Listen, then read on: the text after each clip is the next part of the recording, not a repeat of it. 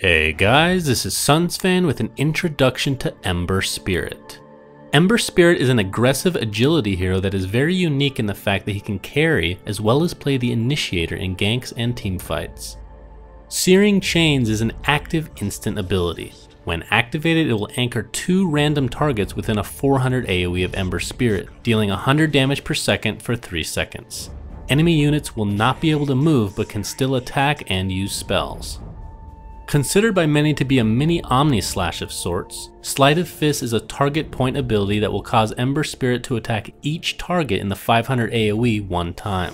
Each attack takes 0.2 seconds. Creeps in the AoE will take 50% damage, while heroes will take the normal amount plus 120 in bonus damage. Since each unit will in a sense be auto-attacked, attack modifiers will work normally. Flame Guard is an active instant ability that will surround Ember Spirit in a ring of fire. This fire will deal 60 damage per second to enemies in a 400 radius.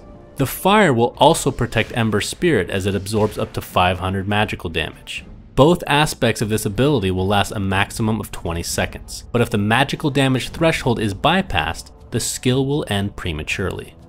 And finally, Ember Spirit's ultimate, Fire Remnant, is a target point ability with charges. You're able to hold a max of 3 charges, each replenishing every 35 seconds.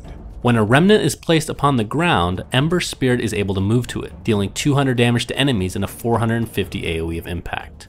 You move at either a 1300 move speed or you just reach the target within 0.4 seconds, whichever is faster. As discussed, you're able to place 3 of these remnants at a time, which when activating your sub ability will jump you to each remnant in quick succession. Keep in mind that the remnant you select will be the one you end up at. In addition, you're able to use your first ability, Searing Chains, while moving between your remnants. It should also be noted that the cast range of this ability is 1500, while the ability to jump to your remnants is in fact global.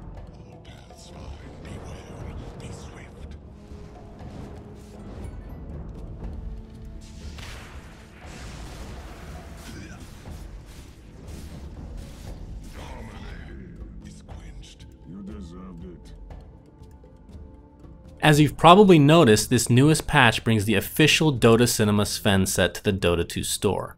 We'd like to give a huge thanks to the community for helping shape him every step of the way. Without you, this would not have been possible.